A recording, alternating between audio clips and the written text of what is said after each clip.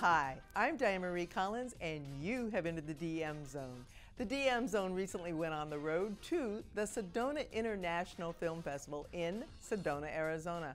We visited with Ed Asner.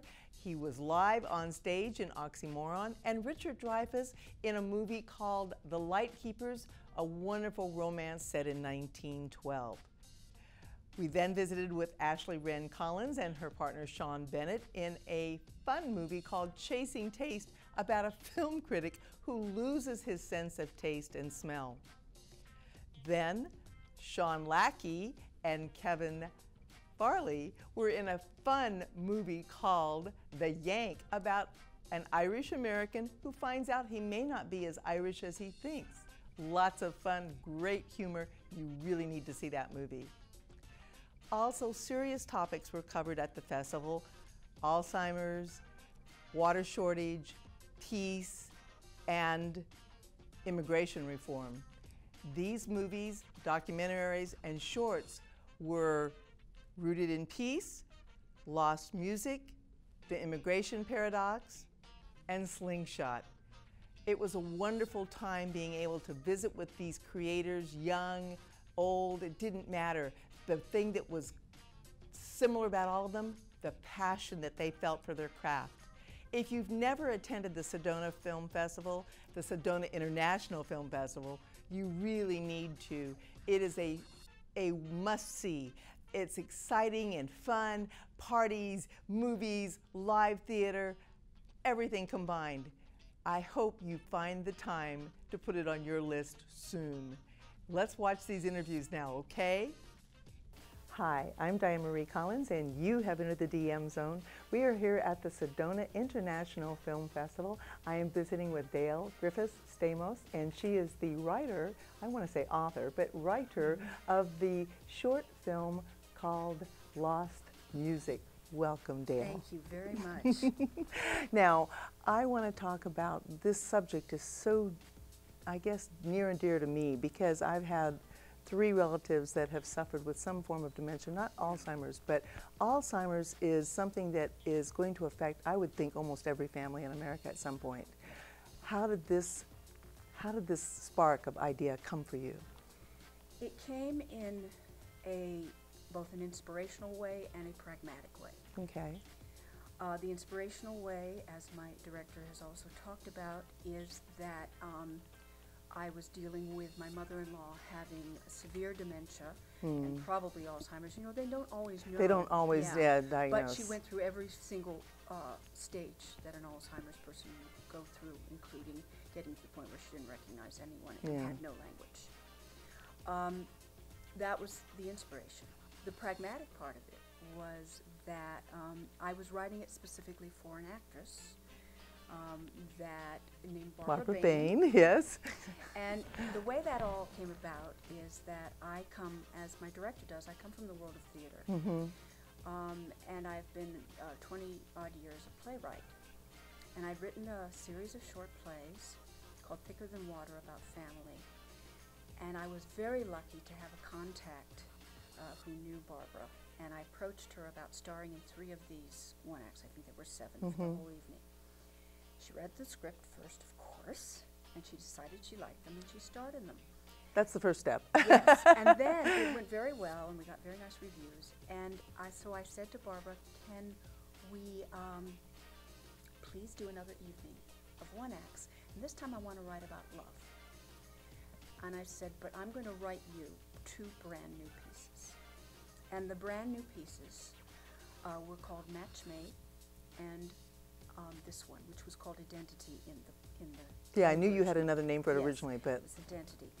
And Matchmade, interestingly enough, we literally rolled out of the production that was being done at the Beverly Hills Playhouse in Los Angeles and into a filming of it. And so it was very much like the play. It was pretty much dialogue perfect and, you know, the same as the play, but we added a couple of scenes to make it more filmic. How did you change the name? Why did Lost Music, which is what I keep wanting to say, Lost Love, because the story is indeed about a lost love. Yeah, it's interesting that you're saying that. It sort of leads from what I was saying. That was very much like the play. With this, it was much more of a reimagining of the play. We took out one of the characters. The main character in the play was a son. We decided we really wanted to focus on the relationship between the husband and wife. And that sort of changed. The caregiver. Yes, the caregiver. And that changed the tenor of the piece. And we also, as Deborah explains, we wanted to really focus on really trying to get the feeling of being in the mind of this woman. And so we have images of going back and forward in time, because a lot of what happens is, you know, my mother-in-law was calling my husband her husband, for example. Absolutely. You know, so you Absolutely. get a lot of that. Yeah, I've seen that with mine. And so in the original play, the son finds out that she had a lover. Mother had a lover during their marriage. She had an affair. And he also finds out that this person was his actual father. So it's a very different story. But this one, we wanted to really keep that key element of the lover from her past, because of the draw, the pull, the beauty, and he was, because of the music. Right. He was a musician. And now often, that's where, okay. Yes, often Alzheimer's victims have a connection to With music, that's correct. that they will respond to music when they respond to nothing, Nothing else. I would play big band music for my mother-in-law. How nice. And the film that after our short Una Vida has a similar subject matter of a singer who can sing all of her lines, but then she goes back into her Alzheimer's. But so the point being that we wanted to capture this in a much more filmic way than the play had. And we wanted to get the mood and the feeling and the lyricism and the confusion, but also the beauty, you know, of this sort of where time for It Alzheimer's folds. victims, It folds. It folds. That's and the it best way of saying yes, it. It folds. It gets It intertwines. intertwines. And so we wanted to capture that.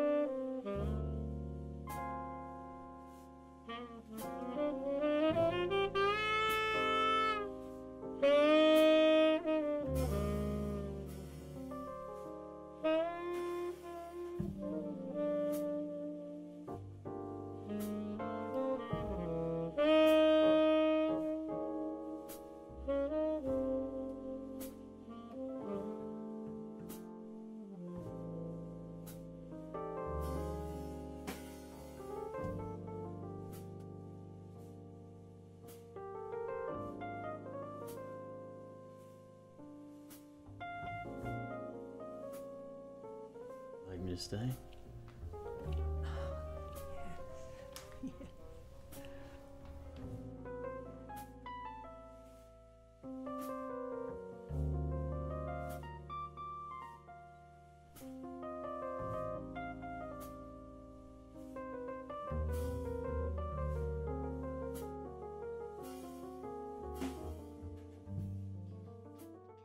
The story is so beautiful, and I think the fact that your theater background brings you to where the film is almost like watching a play. Right. It really is. I mean, it has that feeling. Yeah. It has presence. And so he gets to the moment, and it's the key moment, where she says, the music, I need the music, and she keens. I mean, she literally keens, you know.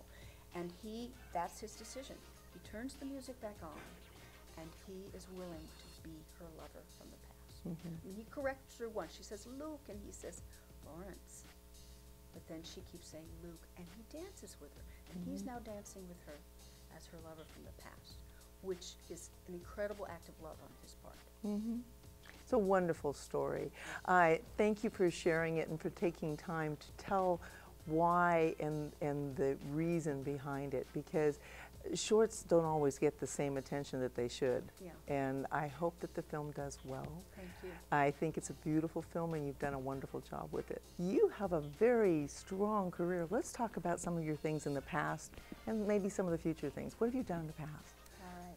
Well, if we go back to the immediate past, Right.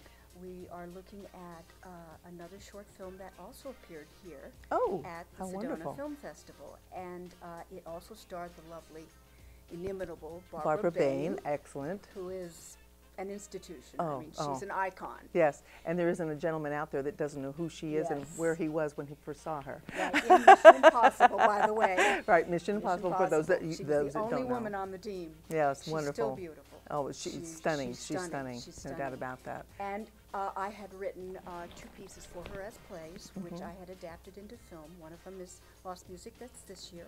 But last year we also had Match Made. And that did very well. It did very well. In fact, we won the Audience Award last year, so we were very pleased at that. This year it's a drama. Last year it was a dramedy. It starts out very comedic and then ends up being quite poignant. And in that one, she plays a matchmaker who runs a matchmaking service for people over 70. Oh, over 70? Over 70. Okay. It's called Love After 70. What fun. And in walks a gentleman who she doesn't think she knows. He appears to be a client. And she begins to realize that he's actually someone from her past, from 50 years ago. But it could be a perfect match. Well, he's there. At one point, she says, why did you come here pretending to be a client? Yeah. And he said, well, I am a client. I just happen to know my match. Ah. Now, she's very resistant to that, so he is going to have to woo her all through the film. And people really did love it. Yeah. Let's talk about something that's happening on the horizon. Where are you moving next? Well, there's a lot of things that are happening on the horizon. I like the top 3. Yes, I like my partner in crime, Deborah Levine, who is my Director co-producer right. and director. Okay. Have a lot of things going. One of those is that we are forming we have production companies. Mine is Venice Sky Productions. You can go to Venice Sky, PRODS, at www. Right, the .com. Yes, .com. And my partner, Deborah? director, Okay. producer, has WPR Productions, and we're also forming a new production company called View Productions. Okay. And we have another partner in that. How fun. And we are planning in May to be filming another short film. This will be our last short before we move into features. I love it. And it is based on my Heidemann Award-winning play called The Unintended Video.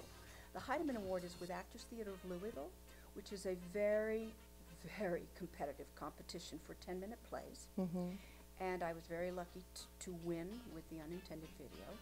And so we have decided that that's going to be our next adaptation, our next film project. And we're starting a pre-production already. So that's big. The other thing that I'm doing, and I continue to work on plays, by the way. I love it. But I also, and in your spare time? Yeah, there is no spare time. And I also am, I also am writing a nonfiction book.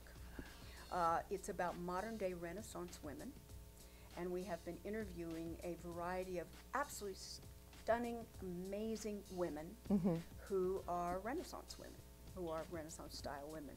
So I've been co-authoring that with my twin brother. I'm really doing all the writing, but he has a lot of the ideas and he's marketing and all of that. So that is a huge project, much huger than I thought it was going to be. And I also, just like my partner Deborah, I also teach and consult. I teach story structure at the Santa Barbara Writers Conference. I do that every year. And I have private clients with whom I consult, and I also do story structure presentations at various writers' I love it. clubs. You are just a wealth of knowledge and a go-to person that is just right there. Yeah, I love it. Thank you so much for spending time Thank visiting with you. me, and you have been in the DM Zone. Come back soon. I told you you would enjoy those interviews. I had so much fun at the Sedona International Film Festival. And remember, you have been in the DM Zone. Come back soon.